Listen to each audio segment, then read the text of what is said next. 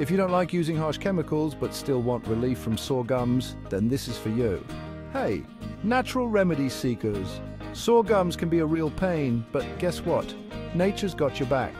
First up, iodine. Swish a small amount in your mouth, focusing on those sore spots. Don't worry, it's safe and effective. Next, colloidal silver. This little miracle has antibacterial powers. Swish it around for 2-3 minutes and spit it out. Feel the relief. And finally, sage tea. Steep dried sage leaves in hot water, let it cool and swish for 3-5 minutes. Say goodbye to inflammation and pain. For quicker relief, you can also take an NSAID like ibuprofen. Recap time: iodine, colloidal silver, sage tea, natural and powerful.